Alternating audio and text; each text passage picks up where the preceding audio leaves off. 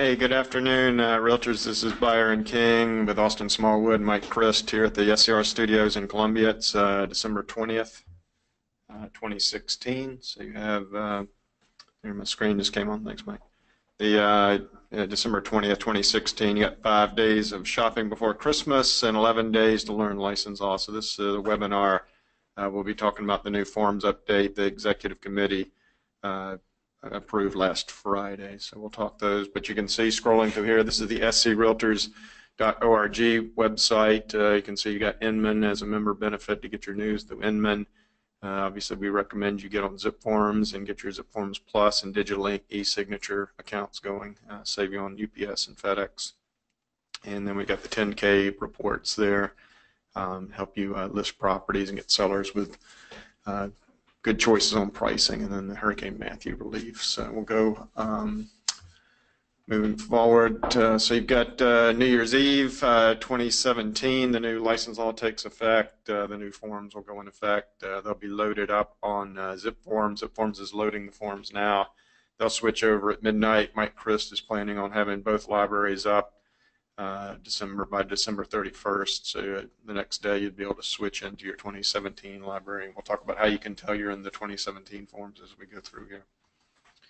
So this is the, and as usual, this webinar we'll go through so you can see what you can do on your screen if you want to go back, and if you're watching this on a recording and you want to get to the web page, you can see here the best web page. We loaded these up part of the annual conferences is the www.screaltors.org/legal update. This is where we put all the draft forms and we ask people to comment on forms, and we've had those up since September. But that's kind of where this is our home plate. We'll be going through forms, but this will be home plate for us. If you want to go through and look at it yourself, you just go to that website. So this is who we are. This is me on the left and Austin's on the right. It's got our phone number there, the legal hotline 803-772-5206. And you can see down here, you can click and email us here. There's my email and Austin's. My email is always byron@screaltors.org and austin@screaltors.org if you have any questions about this webinar, if you're watching it live or on recording.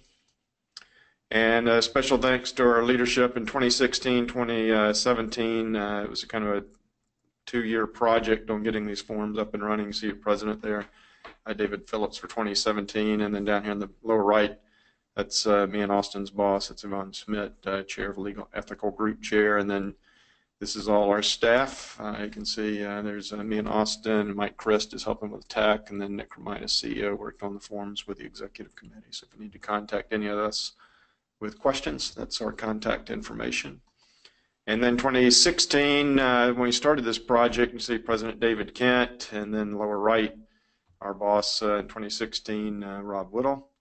And then again, you got the staff. You need to get in touch with any of us with any questions. You can see the lobbyists. There's a lobbyist webinar online we're going to talk about. There's 2 lawyer webinars, and then we've got Diana Brothers 2 webinars, and Rod Smith with LLR 2 webinars.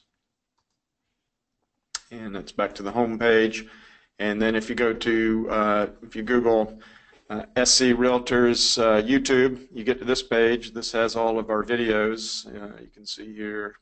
And scroll down, you can see there's Diana Brothers' video when she was at the Broker Summit recently, and then over to the far right, Diana Brothers when she gave the license law class in Charleston. Right next to Diana Brothers, you can see Rod Atkinson, LLR administrator, giving his presentation in Charleston, and then some of you may have tuned Rod Atkinson for his webinar with us recently. And then if wiring, down here you can see Linda Heverman O'Neill's wiring fraud scam, email hacking scam video. You'll want to watch that.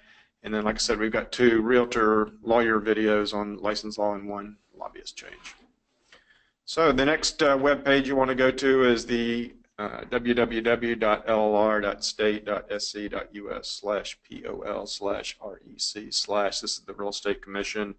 See, they got a warning, they got a high volume of calls. So if you're trying to get your provisional license, they basically say you're probably out of luck and they're real busy, so please don't call them. But we'll be talking about their forms. This is down here, the new forms and new language here. We'll be talking about those, going through those. And really, if you're nervous about the new license law, there's really only 2 new forms, 2 new duties, and 2 updates. Otherwise, you can pretty much do business as you've always been doing. So the 2 new forms we're going to talk about: the offer rejection form from LLR and the 2 buyer clients after the same property, an SCR form. Those are the only 2 new forms. The only 2 new duties are agents, associated licensees have basically one business day to get earnest money checks to the appropriate spot, either the brokerage or the law firm. And then if you're a licensee and you're a principal seller for sub-owner, for example, or you're a landlord, you now have to advertise your licensee status in your advertising. So, and then 2 updates: agency disclosure brochure is obviously updated to include the non-agency new relationship transaction brokerage in 2017. And if you're, like we talked about, if you're a principal, you're a for sale owner and you have a license, or you're a landlord and you have a license, you have to use a trust account for other people's money, be that the law firm's trust account, your broker's trust account, or your own trust account. So we'll talk about those. So the first one we'll talk about is the offer rejection form. So you all have probably been in the shoes of the listing agent, where a buyer agent doesn't believe you submitted their offer to the seller. Or you're the buyer agent, you don't believe that your offer got submitted to the seller in a timely manner. So this is a new form. This is basically one of the only 2 new forms that is coming out. This is an LR form, so real estate offer rejection form. Basically, if you can read it along with me, pursuant to South Carolina real estate license law, and gives the code section, this offer rejection form is created by the commission for use when real estate purchase is rejected without a counteroffer. Signed copy of this form is to be provided by the buyer. And you just fill in the blanks: written offer from, fill in the blank buyer, and the amount of, fill in the dollar amount for the property address was presented to the seller on, time and date, and then the brokerage firm signs and dates it. So the real estate commission put the brokerage firm on there, realizing, hey, sometimes you might be listing for an REO or a corporate seller that's far away and isn't going to sign this, so it allows the brokerage firm to sign it. Now, they did give us permission in writing to add seller signatures. So the SCR form in the zip forms library will have an optional signature line for the seller, so that the seller can sign. That'll give a comfort level to the buyer agent that it's really been presented to the seller, and it'll protect the listing brokerage from the seller changing their mind or not being truthful about making a verbal rejection. So offer rejection form, the government form. And then the other update in agency, we lobbied hard for the past 8 years to try to get transactional brokerage, along with updating team language and education language, the earnest money language and the trust account language. But we've got non-agency relationships in 2017 alongside agency relationships, primarily designed for the commercial brokers. But on our forms committee, there was the brokers in charge on the forms committee. Some of them said this is a great way to reduce risk, getting our ranks agency as the #1 lawsuit risk for brokerages. Speaking of the forms committee, shout out to 2016 forms committee chair Peggy Gainey of Columbia, 2017 forms chair Liz Lodeholt of Charleston, plus all the brokers that served on the forms committee, all the licensees that served on the Forms Advisory Council in 2016, 2017. Those guys and gals did a lot of work this year, so we'll get to their forms in a minute. But this is the basically the old agency disclosure brochure. Like I said, now that we have non-agency, they had to rename it. So you can see at the top, South Carolina Disclosure of Real Estate Brokerage Relationships, because you got an agency relationship potentially, or you could have a non-agency relationship, which is transactional brokerage. So it's got all the stuff. You give this out, you can attach it as a link, you can email it, you can handle lots of copies. You go through and explain to your consumers when it's first substantial contact, when you start talking about real estate with them. It talks about clients and customers and transactional brokerages. And in South Carolina in 2017, you still have all the old agency things that you're used to, so not a lot changes. You got single agency, you got dual agency, designated agency, and sub-agency are all still legal, and we've added transactional brokerage through the new law. And you can watch webinars on those laws and learn a whole lot more. The thing to remember with this one, a special addition down here is signatures. So the signatures, you can have the potential buyer, potential seller, potential landlord, potential leasee, tenant can sign here. The Real Estate Commission, Austin asked the Real Estate Commission, there was some questions about, hey, what if we've already got existing listing agreements, buyer agency agreements? What about 2017? do we need to give these disclosure brochures back out? And the Real Estate Commission said, yes, we recommend that you give those out. You could email them as links or PDFs or fax them or mail them or hand them out. And for if you have distant folks that are out of town and they can't use digital ink to sign, the Real Estate Commission reminded everybody that the signature is optional. So you could try to get the signature, but if it's difficult, not required. But the Real Estate Commission did recommend that you give these to all your contacts, substantive contacts in 2017. All right, and then the Real Estate Commission created a transaction brokerage template. They've got a lot of, we're just giving this out as a courtesy language, but this is the Real Estate Commission's transaction brokerage agreement. It's one pager. Kind of the downside of this is you fill in your description of services. They just put blank lines in there. So you'll see the Real Estate Commission form is a little bit different than the Realtor form, which kind of spells out the duties in the Realtor form. And so that's the Real Estate Commission's forms. Now we're kind of switching gears to the legal update. This is that website we looked at earlier, and you can see up in the top left if you want to go back and look at it, screaltors.org/legal update. Mike Chris created this back in September prior to the annual conference. We posted these forms asking membership to comment on these forms, give us some suggestions. People found typos, suggested new language, very helpful. And the Forms Committee worked long and hard. Peggy Gainey's group met throughout the year working on these forms with the Forms Committee, the brokers on the Forms Committee, and the licensees that are on the Forms Advisory Council, and even going into 2017 group, which switched over after the NAR conference. It's been a big help. You can even get the LLR forms off of this page. So you can see all the forms. This first one, that's Form 312. We've actually had that a while. That's the one where you can set up where you're rejecting everybody, setting up multiple offers. You got a four-way cross-check. This is for brokers in charge with a trust account. Austin's going to talk about the short office policy when I get through these forms shortly. The long office policy, Austin, again, is going to talk about the long office policy after we get done. Form 120 compensation agreement, that's a long-standing form that we've been using.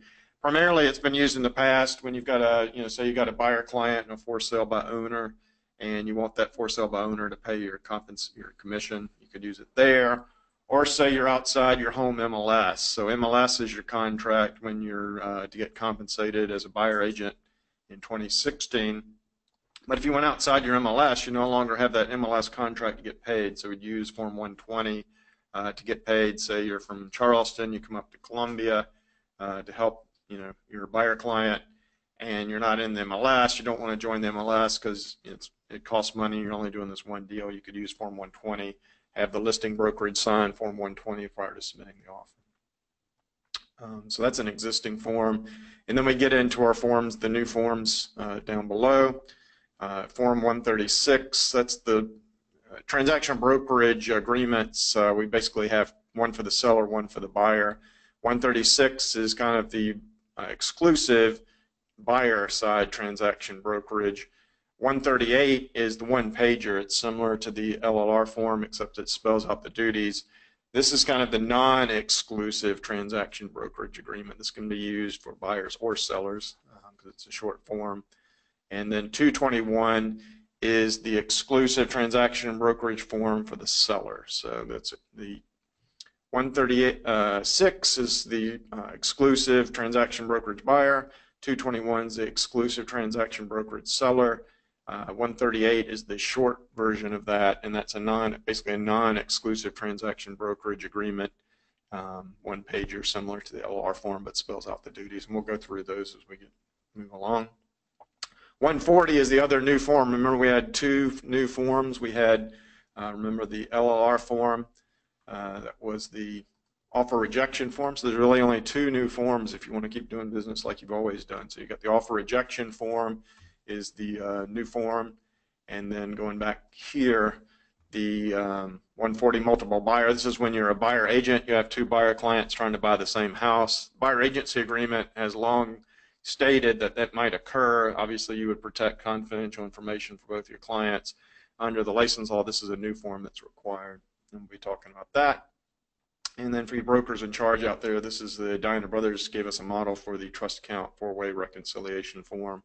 and then again you can get the LLR form. So main thing to remember for LLR forms is you've got the real estate offer rejection forms. That's a big change that will help listing agents and buyer agents. And the agency disclosure brochure, because we have non-agency relationships in 2017, will change. You'll know, like Austin says, when we go around giving these classes, you'll know you'll have the right form when you see the signatures down here. So look for the signatures after January 1st, and you'll be in the right form. So we'll go back to our legal update page, and the first form that we'll cover is the multiple buyer disclosure. So this is one of two new forms. So if you want to keep doing things the old way like you've been doing all along, there's only two new forms for you. There's this form, and then again the offer rejection form. So two new forms. And this form, again, this is the one that the buyer agency agreement talks about, but this is the license law says you have to give a disclosure. So if you have two buyer clients that might be going after the same house, it basically goes through there, and you can kind of read through it. Section 1, multiple buyers. The brokerage and associated licensees may represent multiple buyers who are interested in purchasing the same real properties. The brokerage and its associated licensees acting as a buyer's agent may offer the same property or properties that interest the buyers. Correction, the brokerage is buyer client to other potential buyer clients. The brokerage and its associated licensees will not and shall not give confidential information of one buyer to another buyer client. So confidential information is basically price and motivation. Easy way to remember that.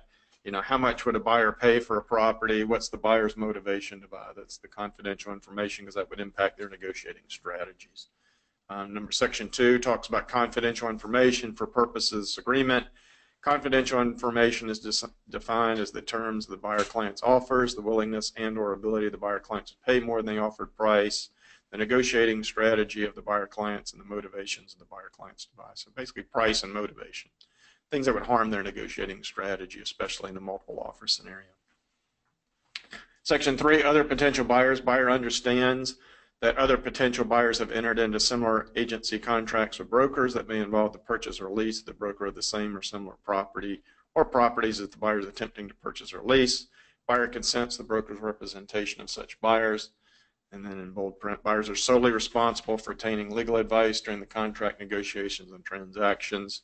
That's code of ethics. You have to recommend getting legal counsel, and real estate licensees recommend getting legal counsel. So the brokerage will sign, the buyers will sign. A lot of times we get questions on the hotline, hey, who can sign for the brokerage? So obviously the broker in charge can sign for the brokerage, and then any agents with written authority or apparent authority to bind the brokerage. So based on the hotline, it sounds like a lot of brokers authorize their associated licensees to sign and bind the brokerage. There are some brokers in charge that say, I want to see and sign every document involved.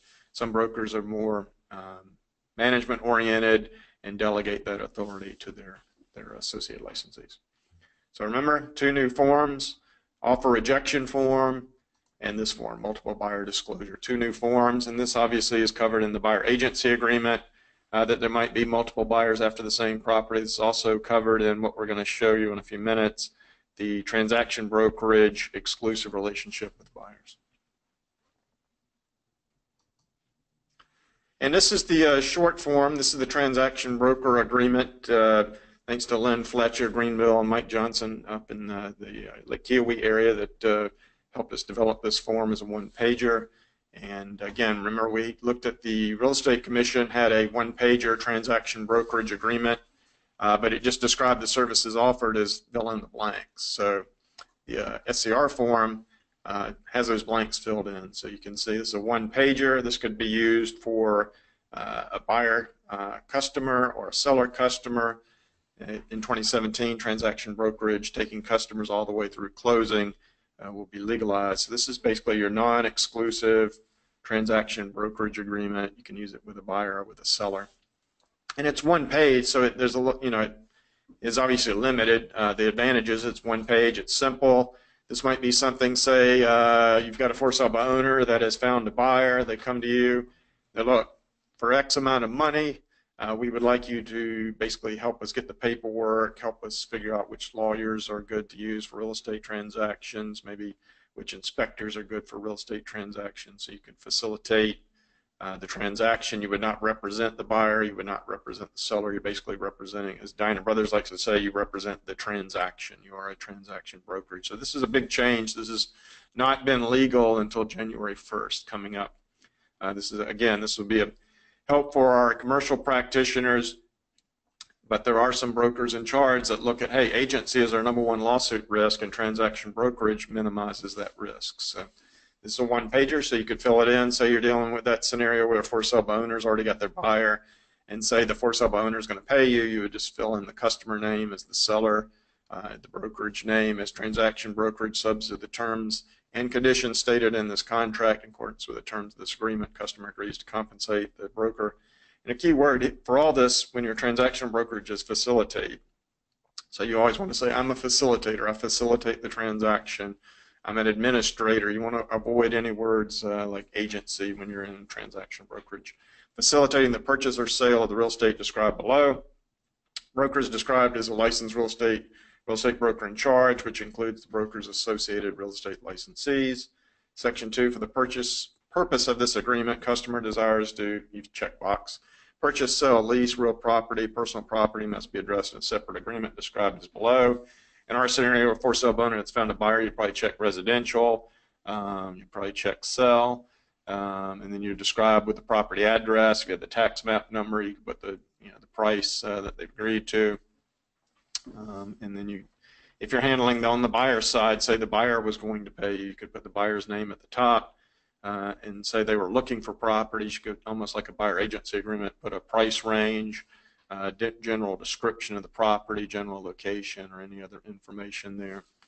And then who's paying you is whoever signs below, and it says the customer agrees to compensate the broker. You could make that a flat fee, dollar, fill in the blank, or a percentage of the gross sales or lease price amount earned for a broker completing the facilitation.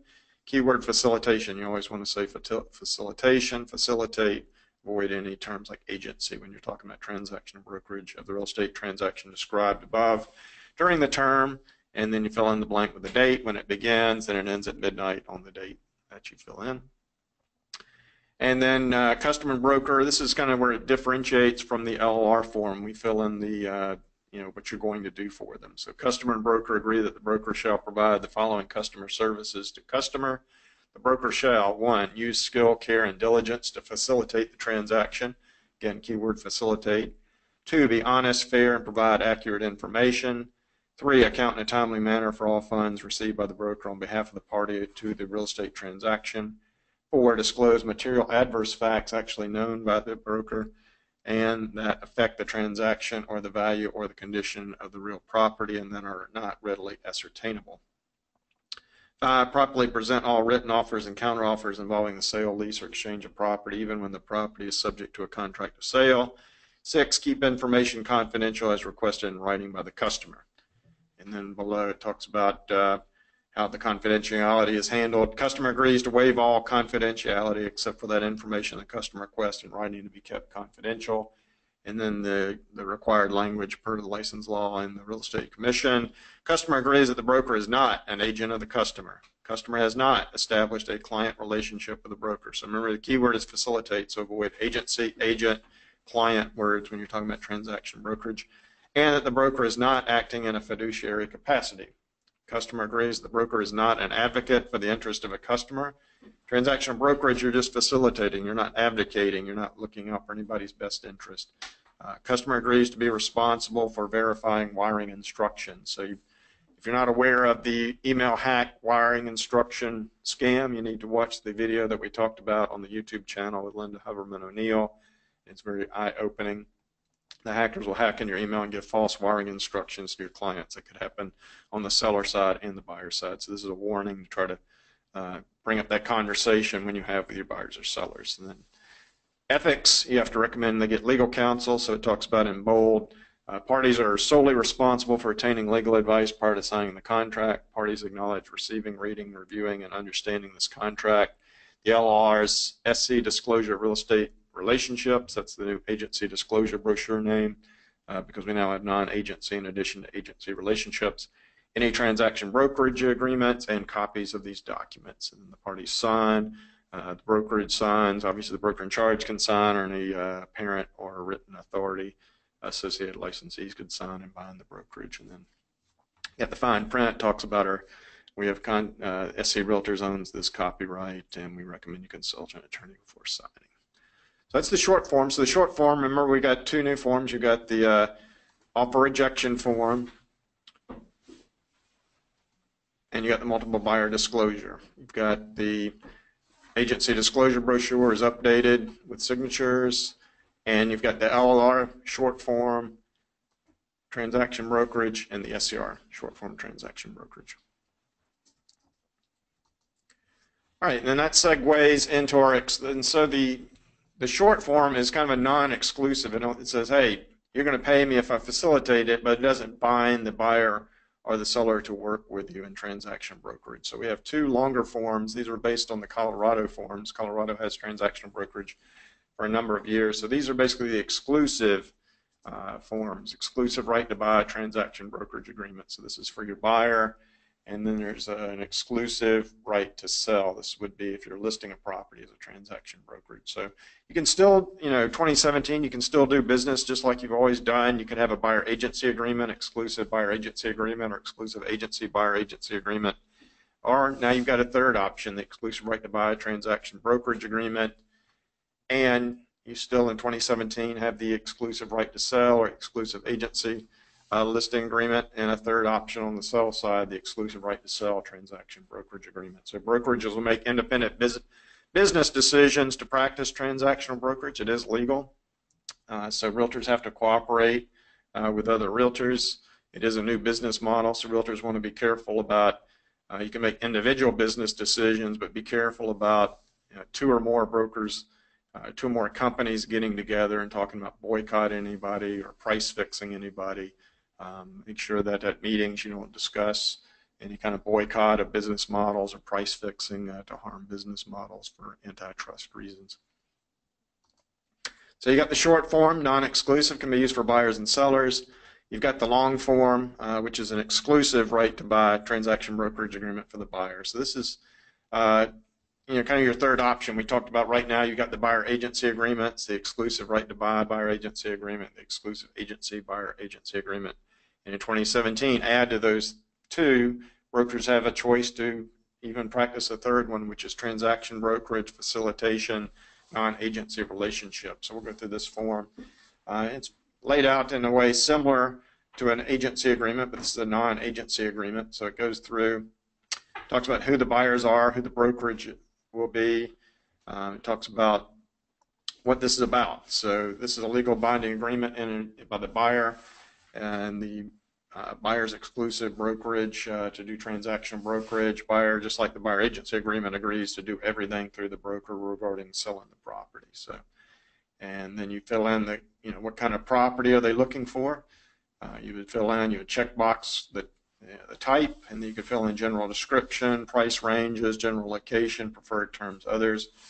And then it talks about what the broker is going to do. So this is different from an agency agreement. Some of the duties are more on the facilitation side versus the advocacy side. So we'll go through it. So number 3, broker's duty, the broker shall provide the buyer meaningful explanation of transactional brokerage. And then it goes through and talks about the broker's license to be a broker. And then it talks about you're going to be kind of ministerial duties. Basically, you can, and I'm right here in this third paragraph down, you're not representing anybody. You can write, convey offers. You can provide information and aid concerning other professional services. That would be like an inspector, a closing attorney, or lender, not related to real estate brokerage services being performed. Just doing those ministerial duties does not create an agency relationship. So you see a lot of language in here that this is not an agency agreement.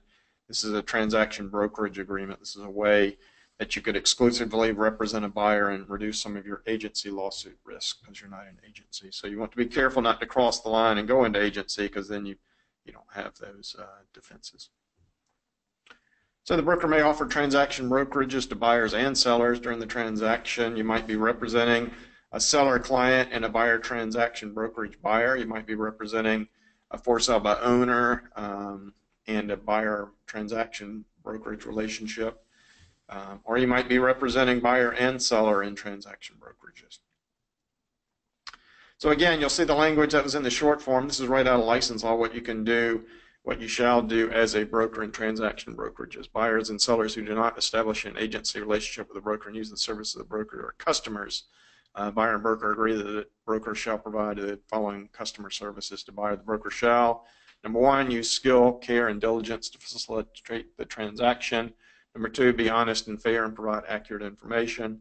Account in a timely manner for all funds received by the broker on behalf of a party of real estate transaction.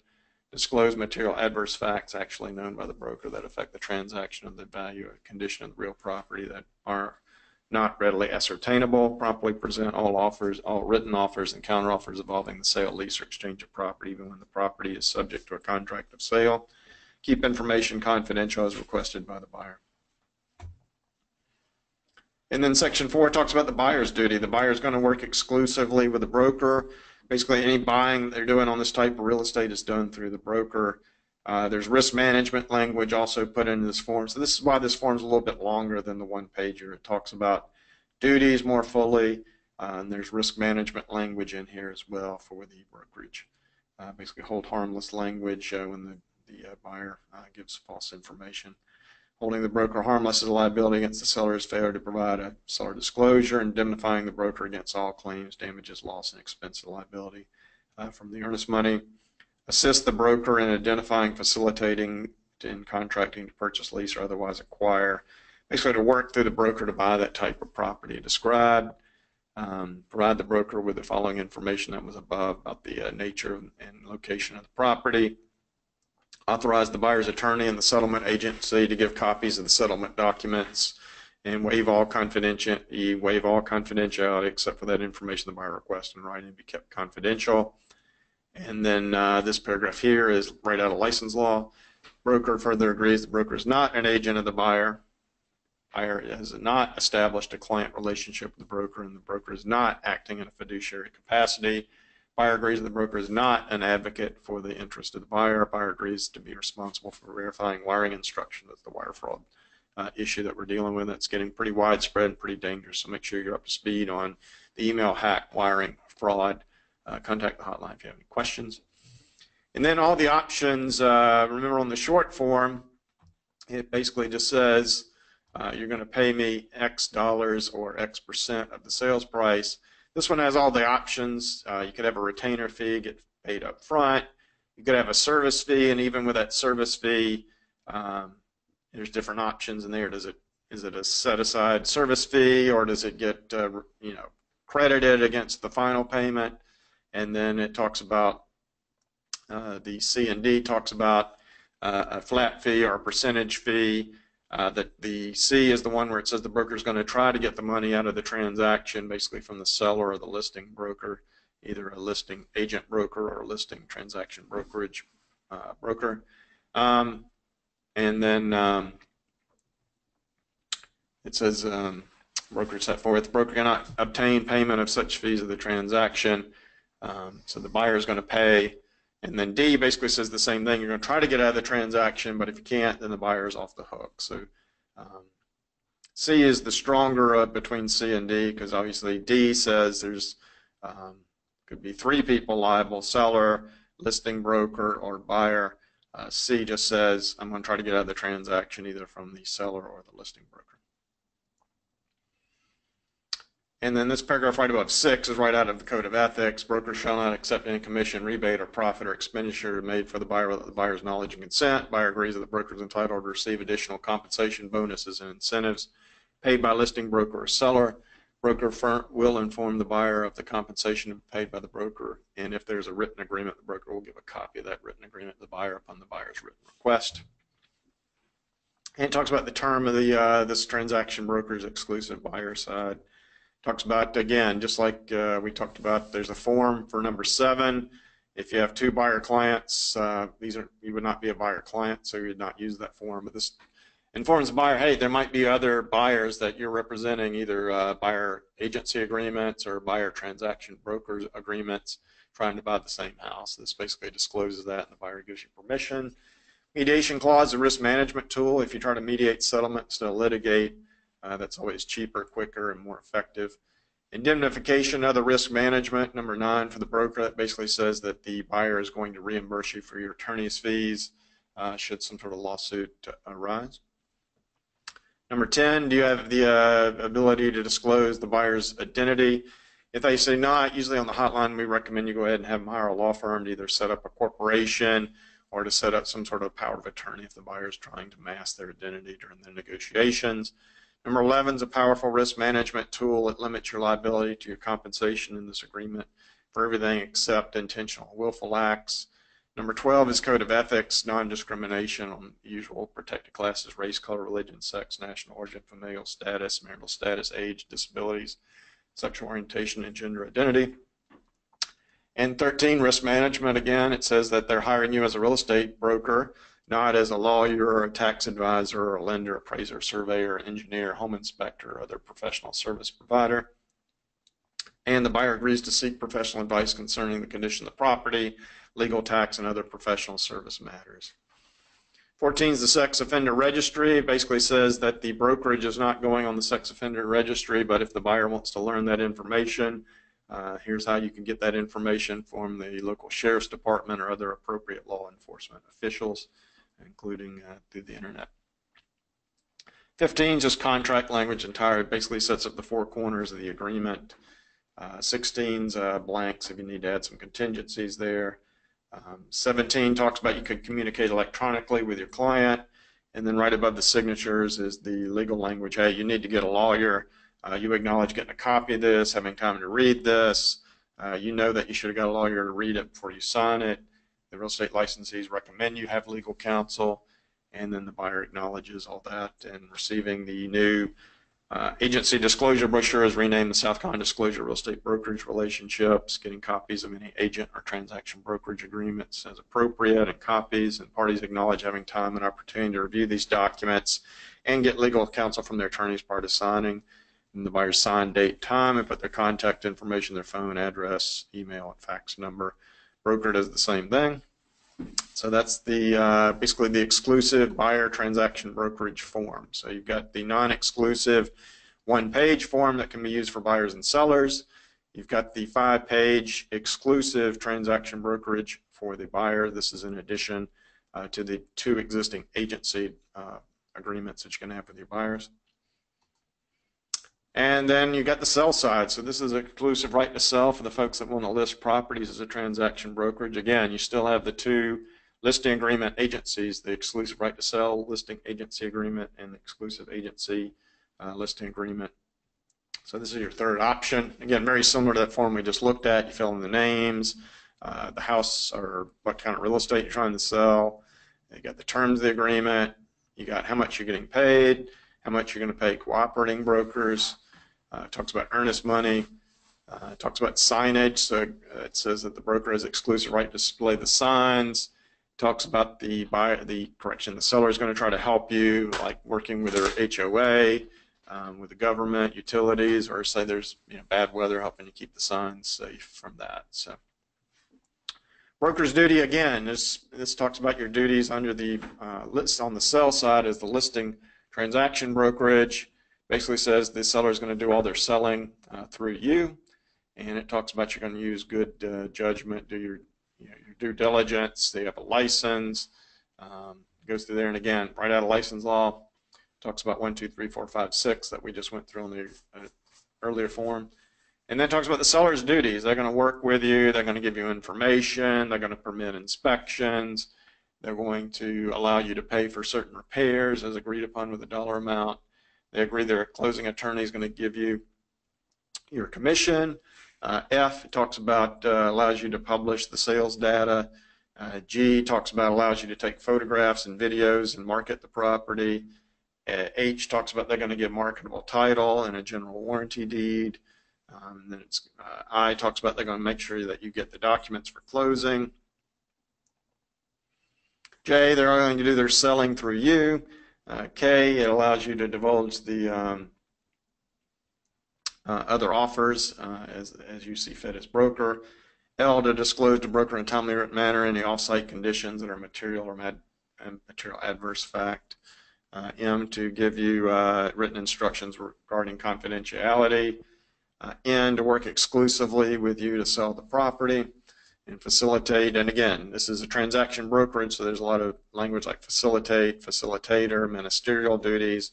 It avoids words like agency and advocacy and fiduciary because this is a transaction brokerage agreement. Refer to the broker all inquiries. Hold the broker harmless for liability when the seller doesn't do a seller disclosure. The seller is required to do a seller disclosure by this form.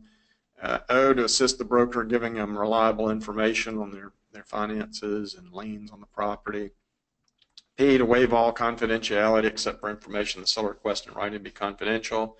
And then the language here, right out of license law, right under O. Seller further agrees the broker is not an agent of the seller. Seller has not established a client relationship with the broker, and the broker is not acting in a fiduciary capacity.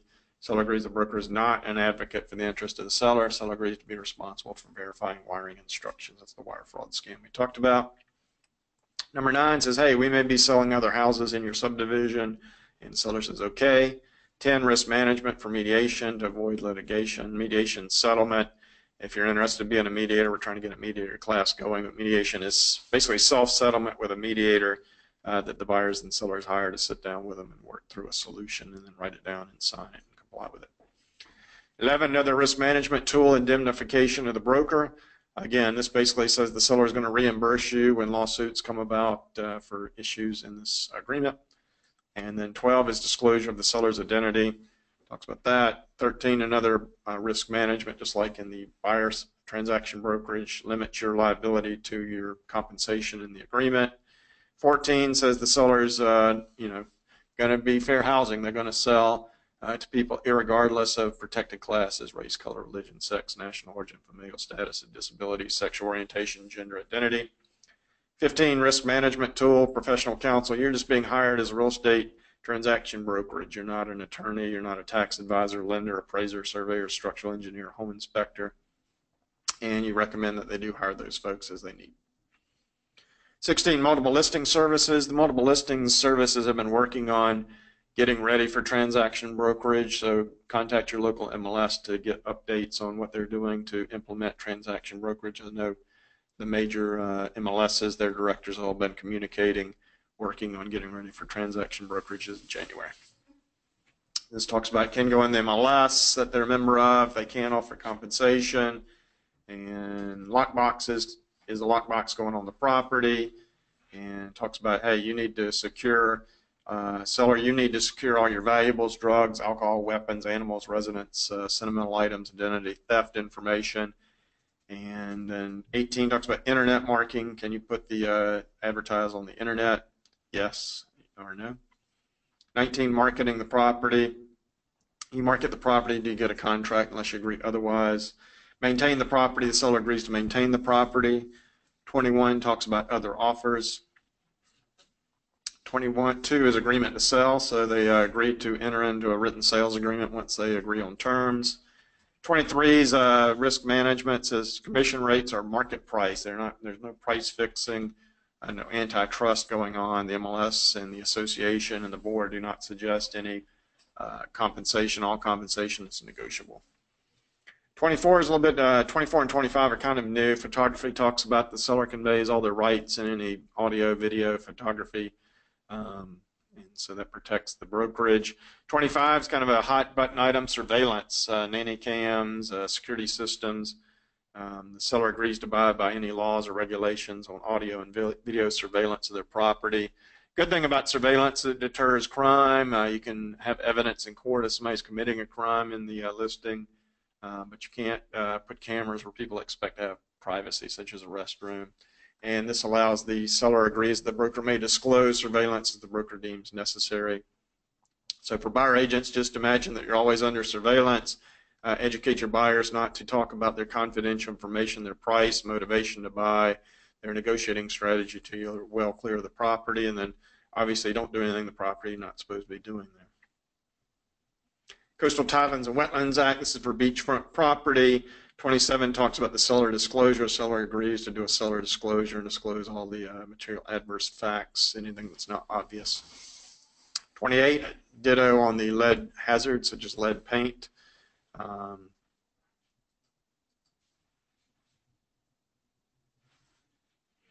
29 is a disclosure, risk management. 30 is taxes. 31, sex offender. Say you've got a seller that's selling the property next door to them. Sex offender could be a big deal to that seller. So this talks about seller sex offender registry for the sellers. Entire binding agreement basically says this is the four corners of the agreement. Got a couple blanks for contingencies. 34 says you can communicate by fax or electronic means. And then all the usual bold print here.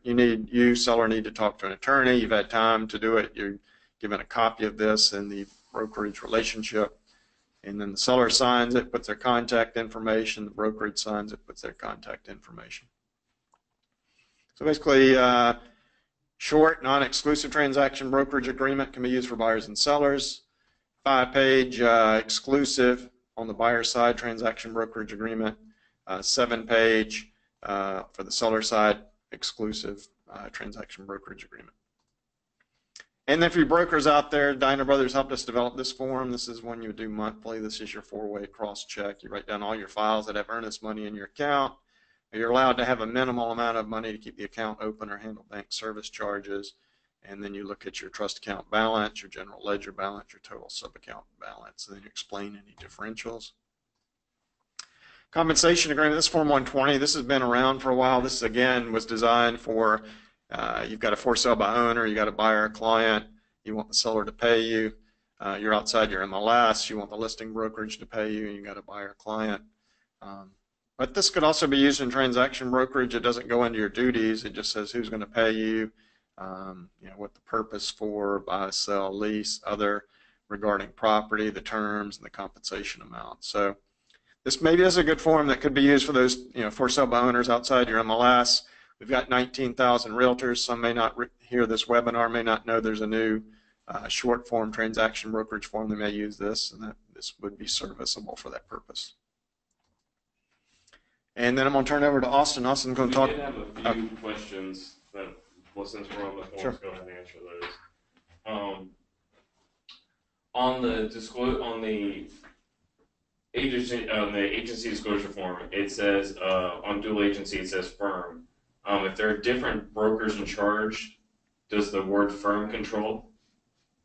So the question's about, you said dual agency. So it says dual agency exists when the real estate brokerage firm has two clients in one transaction, a seller client and a buyer client. At the time you sign an agency agreement, you may be asked to acknowledge whether or not you would consider giving written consent, allowing the brokerage firm to represent both you and the other client in disclosed dual agency relationships. So these are written by humans. This is not one of the Realtor Association forms. This is a government form. So the question is saying, hey, Byron, up here where it says firm, does that conflict with license law? A little bit. Here's the example where you could say this is, could be written better. This implies that dual agency exists when the real estate brokerage firm has two clients in one transaction. As you all know, some firms are fairly large, so you might have a large firm with separate brokers in charge, separate offices. So say the company, say me and Mike and Austin all work for Nick Cremitis Realty. Say Nick's our broker in charge, and the three of us each have a office, and we're each broker in charge of office for Nick Cremitis Realty. And say Austin has the buyer client in his office. I'm the listing brokerage. One of my associated licensees has the listing. You could do dual agency there, but also license law talks about separate offices, separate brokers in charge. We're the same firm, but we're separate offices, separate brokers in charge. We could actually go into single agency there. So probably this section could be written a little bit better, but as somebody drafts forms, there's always something that could be drafted better. English is a tough language to use sometimes. What is the advantage for the consumer to use an exclusive transaction agreement or transaction brokerage agreement over becoming a client? Right. So this is kind of, keep in mind, there's kind of a bunch of schools of thought on transaction brokerage. So some folks say, hey, Byron, this happened at the forms committee level and the executive committee level. So kind of two schools of thought. One is, I really see transaction brokerage. It's just somebody calls me up, they're for sale by owner, they got a buyer. I'm just going to use, and some brokers are going to say, I don't want to do transaction brokerage. I'm not comfortable with it. It's new. It hasn't been around a long time in South Carolina. Maybe that broker makes an individual decision to just practice agency like they've been doing. Some brokers might say, I'm going all in. I'm no longer doing agency. I'm just going to do transaction brokerage. It's legal. It reduced my risk. Some might say, hey, I'm consumer driven, so I'm going to give choices. I'm going to offer agency and non-agency relationships. Let the consumers decide. So onto the hotline, I have had a call years ago where a buyer came to South Carolina and said, hey, brokerage, I want you to help me buy a house. And they said, that's fine. We need you to sign a buyer agency agreement. And the buyer said, I'm not signing a buyer agency agreement. So under the old law, you couldn't help that client, or you couldn't help that customer close on a transaction unless you had the listings. So say you're an exclusive buyer agency office, you have no listings, you could not help that buyer that refused to sign a buyer agency agreement. 2017, you would have an option. You could say, hey, buyer, I can help you out. You can sign this short form transaction brokerage agreement. It doesn't bind you to me. It's non-exclusive. Or, hey, I'm going to be putting you in my car. I'm going to show you a lot of houses, a lot of time involved in my research and all. I want you to be tied exclusively to me. And you would sign this 5-page exclusive transaction brokerage. Now, a buyer might say, hey, I want representation. So you'd say, hey, no problem. We offer a buyer agency agreement. We can sign this exclusive right to buy buyer agency agreement. That means if you buy anything in this description of the property, you're going to owe me a commission or a fee, however we decide compensation is going to work. Or, hey, we've got another option for you. We've got what we call exclusive agency. So if you're out, you meet a for sale owner and you do your own thing, you don't owe us a commission. So there's lots of options.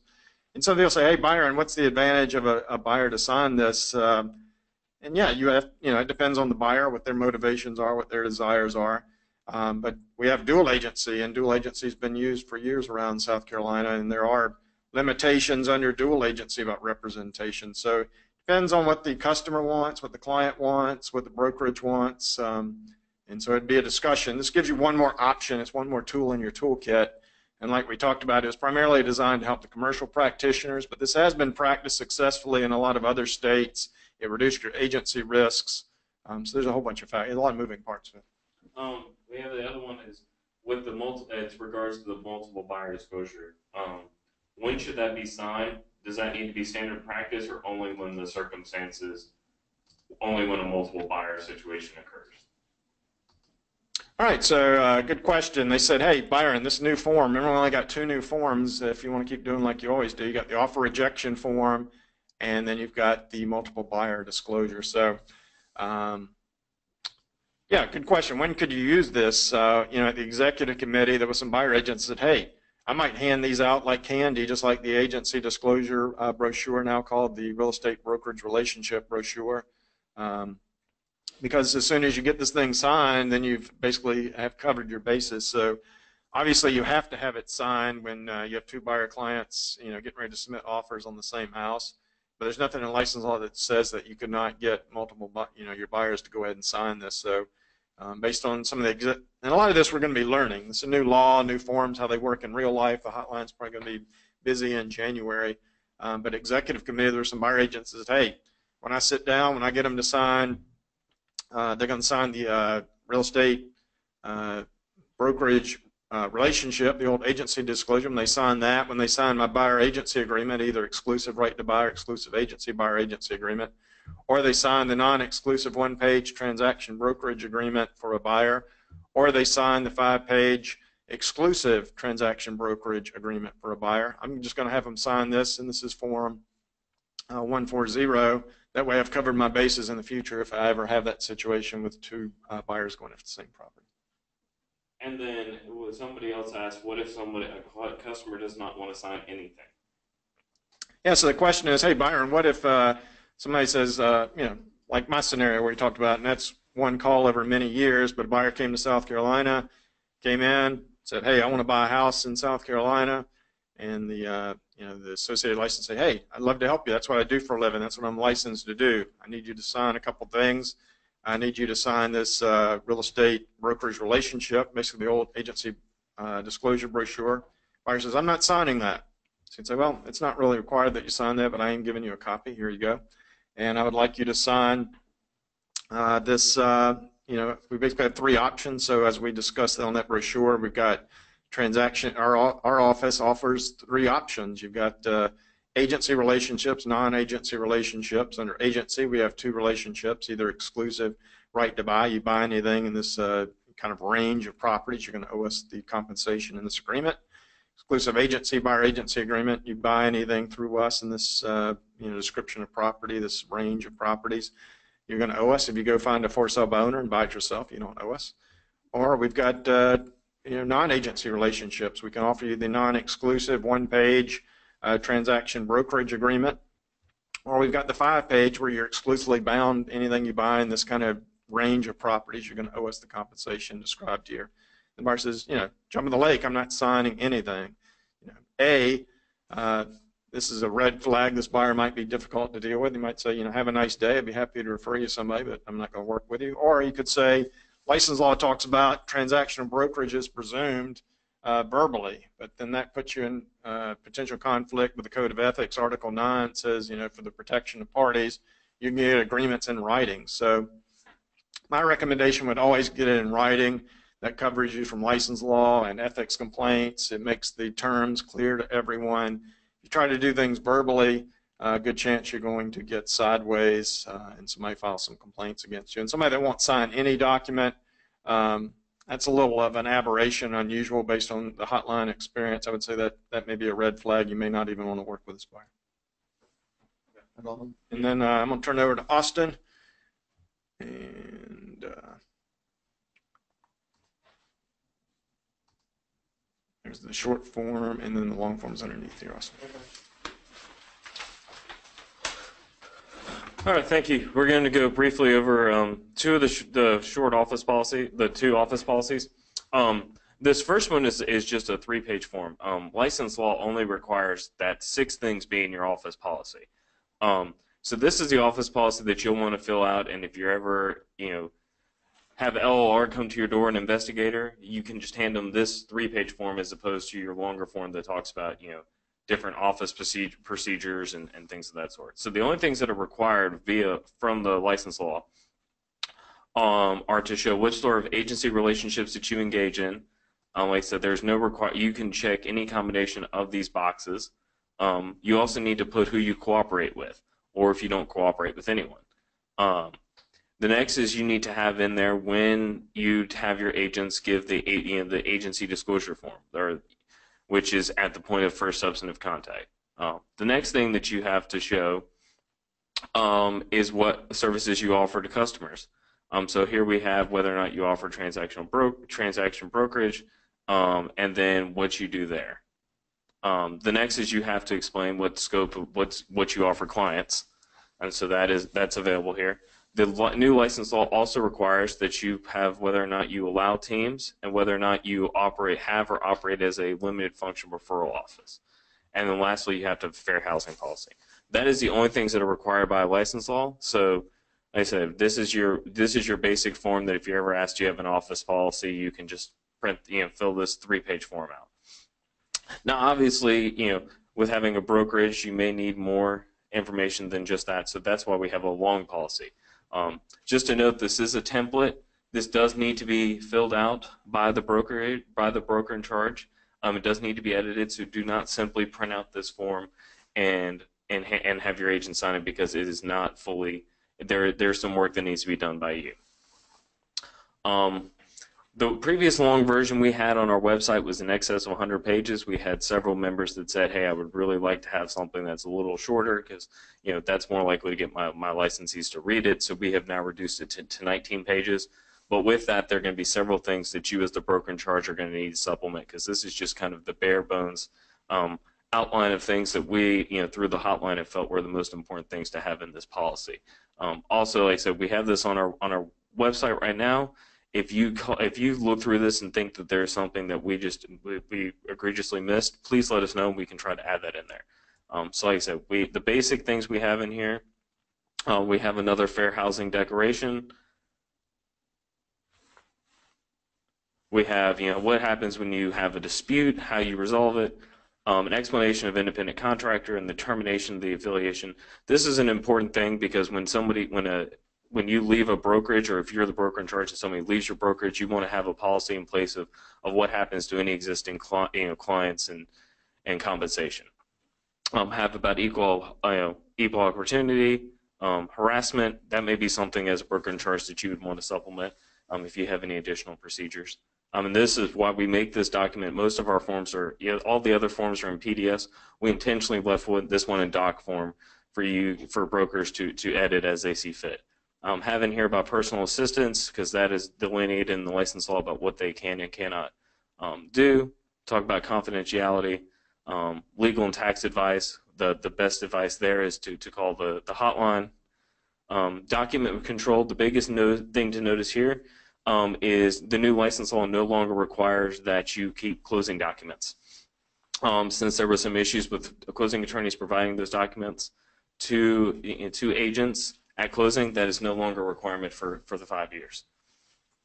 I'll talk about agent safety, which is a big thing. That may be something that, we have just some, 5 pointers here, but that may be something as an office that you may put in your own procedures. Once again, we talk about clients. This is a good example of, we have kind of some potential examples of what kind of client services you can offer, but obviously these are all examples, so you as a broker in charge will need to go through this and find the one that best suits what what your brokerage does and potentially edit it that way.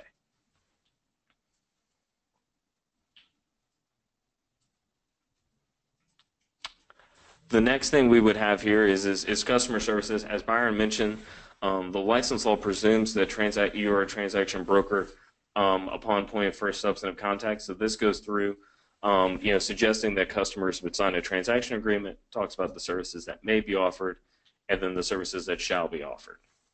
Once again, we have in here about the disclosure of the brokerage relationships, which is one of those 6 things that is required. Mandatory buyer agency, a lot of that is talking about how to cure potential conflicts of interest. Cooperation and compensation policy, that is something that you as an individual broker will need to fill out and put in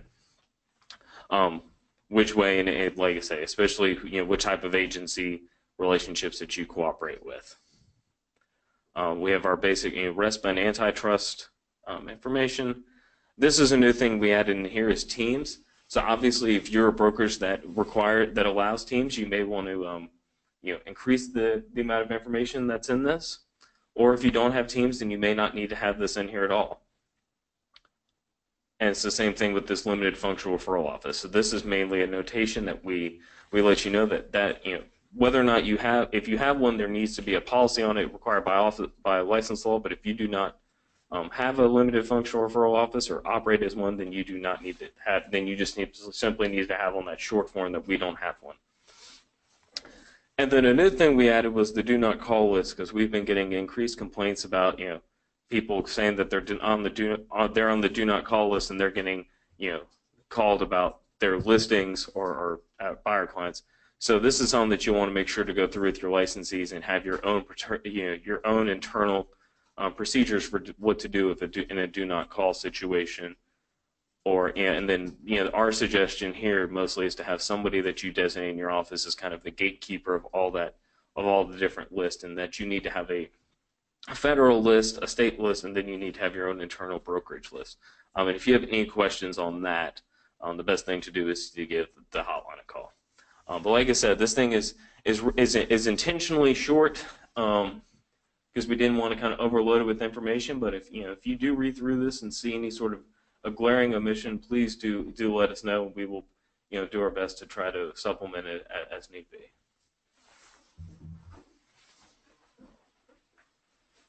All right, thanks, Austin. We're wrapping up, and remember, there's about 14 hours of license law videos at SC Realtors YouTube channel here. We've got 2 from Diana Brothers, 2 from Odd Atkinson, 2 from me and Austin, and 1 from our lobbyist. Don't forget to watch this video on wire, the email hacking wire fraud scam. You need to get it. Learn that. Mike, you want to talk about the YouTube? Yeah, if you guys are looking for the actual webinars, if you just go to go to YouTube and look for SC Realtors, or you can go to youtube.com/SC Realtors, and then if you just click playlists, you'll see the SCR webinar series here, and this is where all of our webinars are listed. So you could see a lot of the recent ones have to do with the license laws and form updates. got a license law update down here, and we'll be posting this webinar within the next 24 to 48 hours, and it will be listed here as well if you want to go back and rewatch it. So. Super. And big thanks to Mike. He does all the webinars and our videos, does a great job. Thanks to Austin and the Forms Committee and the Executive Committee and Nick Cremitis that drafted these forms. If you have any questions, 803-772-5206. You can ask for Byron King or Austin Smallwood. Our emails are byron@screaltors.org or austin@screaltors.org. And signing off. Merry Christmas.